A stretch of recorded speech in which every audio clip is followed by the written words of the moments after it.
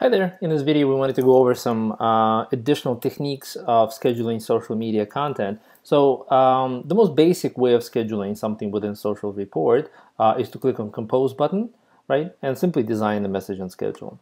So, however, there are some other options here which have their own advantages.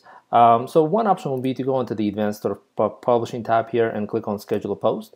And you get this pop-up coming up which offers you essentially to organize your content. So organizing social media content kind of goes to the content strategy, right? So as you are putting out content onto your social media profiles, chances are this kind of content always falls within certain categories, right? So these categories can include, like, for example, in our situation, marketing content, new reports content, service updates, our blog content, right? So anytime we put up an article, we effectively put that into that particular quote-unquote bucket, right? Or into that content category, right? Or as you begin to schedule, right, you can create new content groups, right, if you are in the process of putting out a completely new message. So the benefit of doing so is that there are a number of them.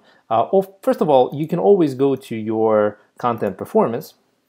And this report and this area in general, right, is going to give you a fairly detailed analysis, right, of how well your content groups perform, right?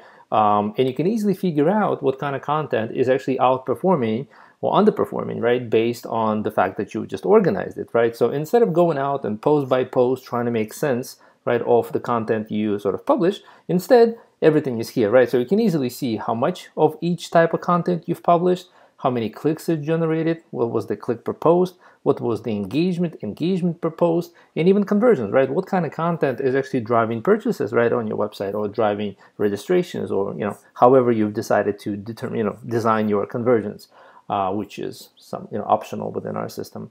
All right, so effectively that's one benefit, right? So now you are able to kind of compare different content side by side. It also has some logistical benefits as well. For example, if I go to my calendar, right, given the fact that I can actually color code my content groups, right, I can easily spot, right, content on my calendar being from different categories, right? So, and I can even filter, right? So I can go in and say, show me all my marketing content, right? Let's say for this month. I apply a filter, there's only one post, right? I can go in and say, show me all the blog content, for this month, right? So I can easily spot the different content, and the color coding comes from the fact that you can actually navigate to that specific content group, click on it, and sort of change the color that way. For example, I'm just going to change it back to this color. You can even color code it right from your performance report. That's another possibility. So in general, again, the idea of the content groups is to organize your content. Has additional logistical benefits of being able to see things, and categorizing is a fairly sort of, you have a lot of flexibility with that, right? Do you want to categorize it based on the type of content? Do you want to categorize it based on purpose?